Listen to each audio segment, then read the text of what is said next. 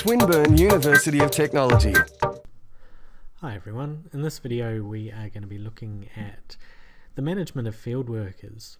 If you're doing any kind of large-scale research, whether it be telephone using call centres or any kind of interviewing, face-to-face type work, you're not going to be able to do it alone. So there's a good chance you are going to be hiring people to do some of this work.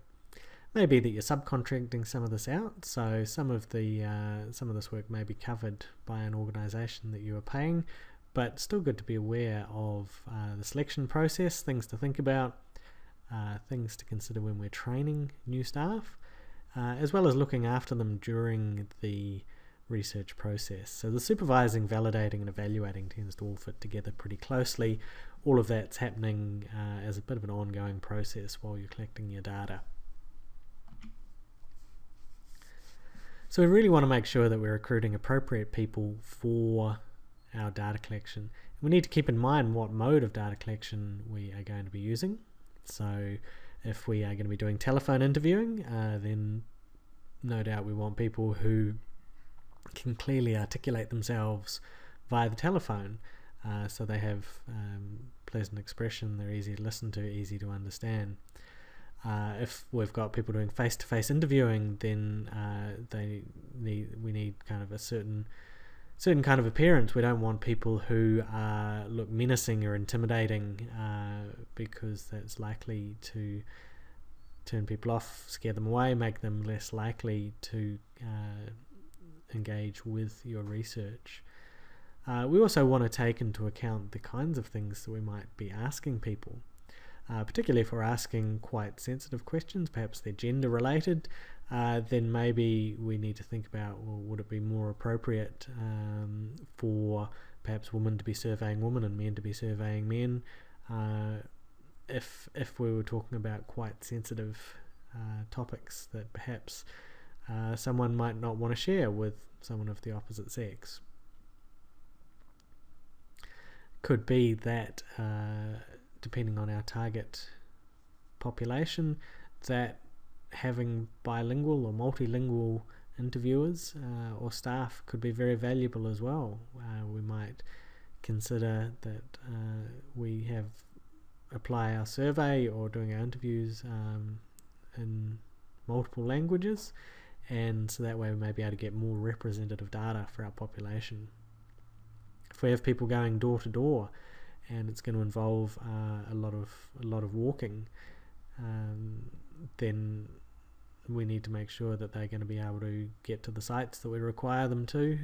They are going to be able to go door to door.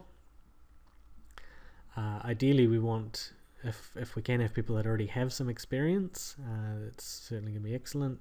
If not, though, we should make sure that we are very thoroughly training any staff that we take on, so that they know both what to experience, what could happen particularly if you're going door to door. It's quite likely there's a few times you might have a door slammed in your face. People don't want to do your research, but also how to go about collecting the data.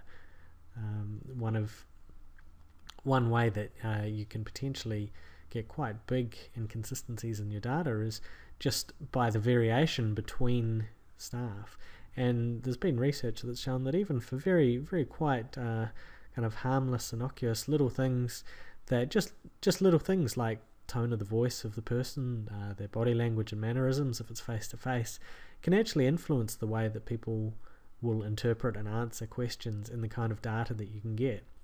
So between interviewers, different interviewers may end up getting slightly different data out of the same person. One of the ways we want to try and address that is to make sure that our training is as thorough as possible. We want to cover as many details. We want all of our staff to be very familiar with the questionnaire or the collection, whatever collection device they're using.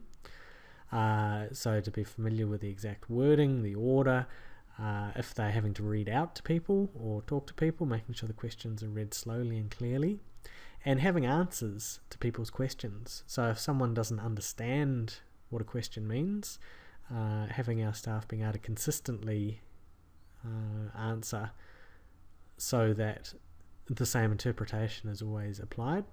Sometimes people may have questions about the overall study as well, so making sure that our staff have enough information to know what it is the data is being collected for, what it's going to be used for, is very important as well. If we've got any unstructured components, so someone is perhaps interviewing, then we want to try and make sure that it is recorded, whether actually voice recorded or written down exactly as it is said.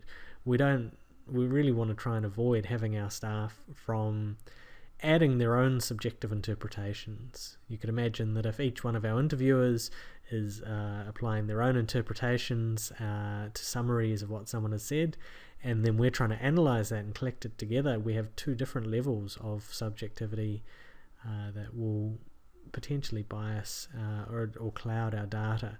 So by getting everything verbatim, then we are going to be able to have a much clearer picture of the data, and less likely that we're getting some particular person's spin on it.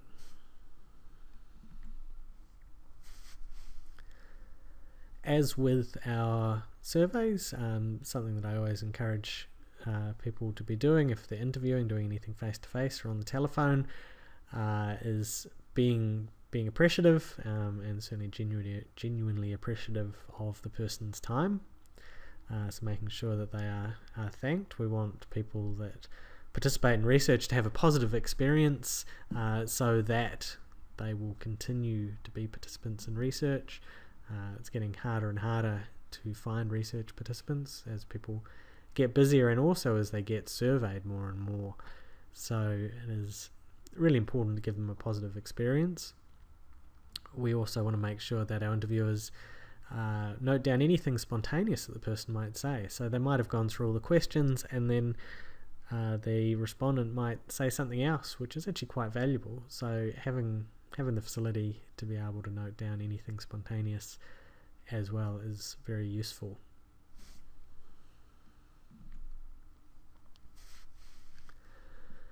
Once we've selected our field workers, we've trained them, they're going out and collecting the data. We really want to make sure that we're keeping a good eye on the process. So we want to make sure that the data that they're collecting is of use. If they are giving people paper surveys, making sure that the writing is legible. If they are recording the results, the answers themselves, making sure that their writing is legible, making sure they're writing everything down, making sure that all the questions are getting answered. Little practicalities like hours worked and expenses and things like that are going to be important.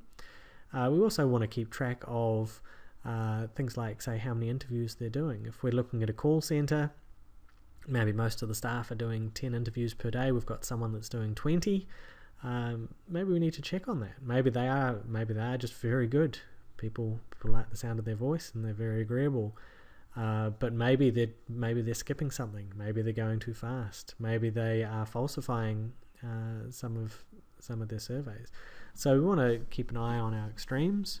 So the unusually high, also the unusually low as well. If most of the people are conducting 10 interviews a day and we've got someone that's doing 5, maybe they just like to talk and they're chatting a little bit too much. Maybe there's some reason why people aren't responding to them. Maybe we need some additional training, or at the very least some observation to see what's going on, why they're going so much lower than everyone else. Maybe they're just unlucky. Maybe their random selection of sample candidates has just had more people that aren't interested in being involved. Really, the more data keeping we can do, the better. So keeping track of not at homes and calls made and refusals and anything that might relate to response rate, might relate to our sampling, might relate to our approach, give us ways to review how we've gone about doing our research are going to be very valuable. A few other things for us to keep in mind. So the control of cheating. We want to keep an eye on this with all forms of data collection, both cheating on the part of any of our staff. If we have someone that's going out and is supposed to be going door to door and maybe they're just sitting in McDonald's and filling out all the surveys themselves. That's going to be very, very bad for our data quality. So we want to keep an eye on the results and what's coming through in the data that's being collected day by day, but also cheating on the part of participants. Particularly with web surveys, we will see people will quite often be doing them for some sort of remuneration, and so we need to try and keep track of the person's answers, check for consistency, see whether they're just going click, click, click down a whole lot of boxes, because it could be that they're not actually giving us valuable data at all. We may also do some sort of authenticity checks. If we are doing call center data, then we may be keeping track of the phone numbers we've called. They may be linked for quality control purposes back to the person's responses. So we might be do an audit. We might call up some of our respondents and say, well, we just want to confirm some of the data, and that gives us a way of checking firstly that the person did complete the survey. Secondly, that what they said is in fact what was recorded. This has been a Swinburne production.